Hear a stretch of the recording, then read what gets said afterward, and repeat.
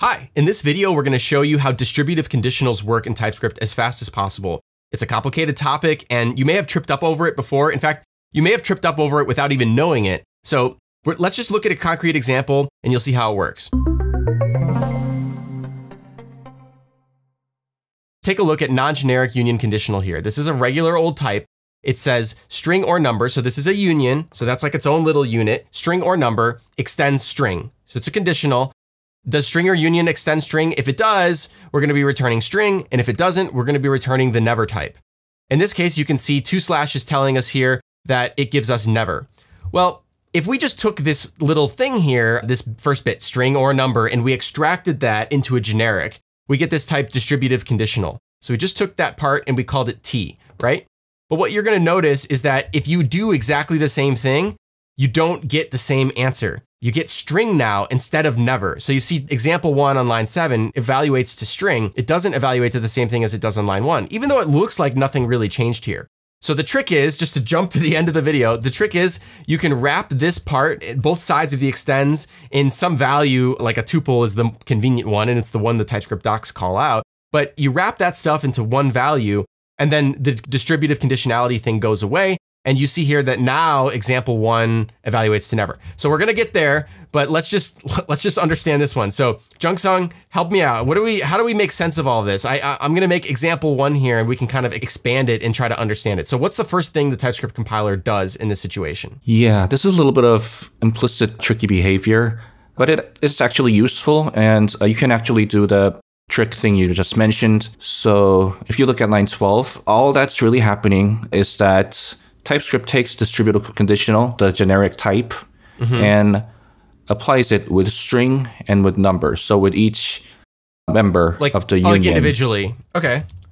All right, so we're going to take string and number. So we have a union here, distributive conditional string, distributive conditional number. What do we do next? Yep, and for example, if we had string or number or symbol passed into T, then we'd have another line there. Okay, so like distributive conditional symbol. Up here, if we had something there, it would be like that. So if however many members of the union you have, it's going to kind of like expand it out like that, right? Yes, exactly. So the distribution is happening over T, over the union T, over each of its members. That's really all you need to remember. And from there on, it's pretty straightforward. All you need to do is apply the distributive conditional type definition onto both lines. The magic of multi-cursor.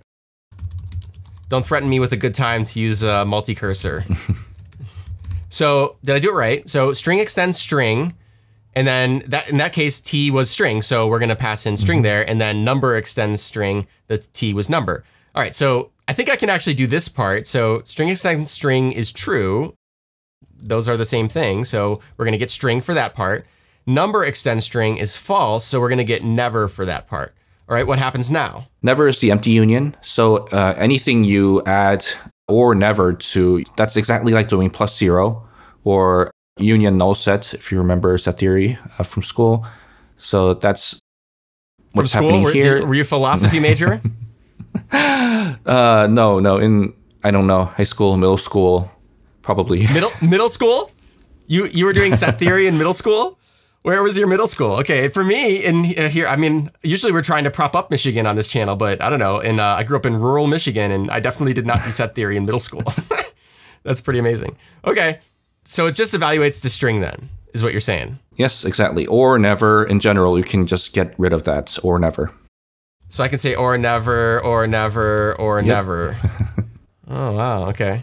+0. All right, so that makes sense, but I'm not really quite clear on how we didn't arrive at the same answer. So let's look at the trick. So I said in the beginning, we're gonna be adding this tuple thing around it, and now we see that we get a different example. So I guess this would change now, it'd be non-distributive conditional.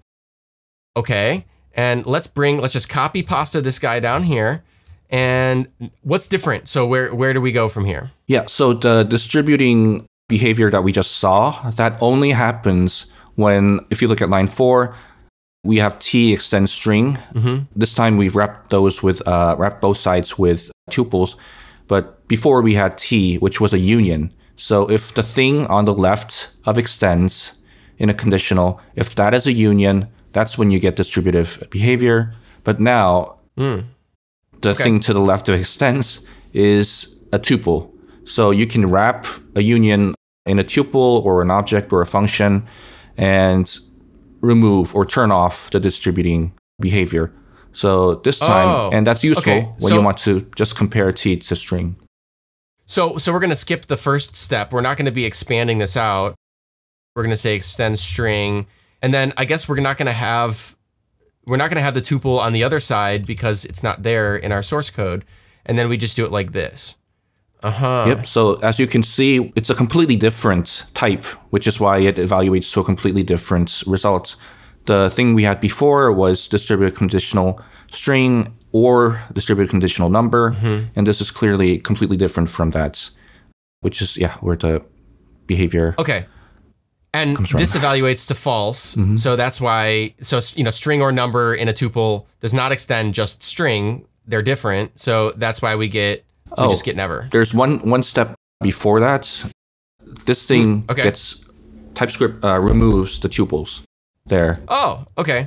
Effectively. So even if we had that's how that gets evaluated. Okay, so then right, and that's the same as line 1, exactly the same as line 1, character for character. Oh, well, not this part, I suppose, but okay, yeah, same innards, and then it's false, so then we get never. Yes, exactly, yeah. So what I'm hearing is, when there's a union passed in as a generic parameter, TypeScript is going to sort of iterate over the things in that union. It's going to split out the union first, and then give you back a union, possibly. In our case, one of the union members was never, so that's why we just got back string in the first case. But it'll give you back a union in some cases. But to avoid that, you can turn off that distributivity by wrapping your values in an array. Does it work with, like, is there some other way you can do this other than arrays, or is this like the only way? So yeah, two things. You can wrap T, nest T in anything. It could be a tuple, it could be an object, it could be a function. Well, not anything, but anything that can take T. Okay. And trigger this behavior. But another thing is that this doesn't always work just because T is a union and is being passed into a generic type. T needs to be the thing on the left-hand side of the conditional. And it needs to be a union. Okay. So it's T's position on the left-hand side of line 4 that triggers the distributing behavior. It's a T's position on the right-hand side right there. Yeah. Okay, cool. All right, well, good to know. For anybody curious, like I said, we're doing this as fast as possible. We just want to kind of broach this topic. There's a lot more to talk about, the effects of distributivity, T extends never, what that does. Never itself is a concept that we need to talk about. So we have a lot of plans for this channel doing these theory crafting videos. If you have questions, we're taking questions from the audience. So if you have a question about something like this, advanced TypeScript stuff, and you'd like to understand it better, please let us know. And we're going to be making videos on these things. Thanks for stopping by, Jung-san. Thanks for having me.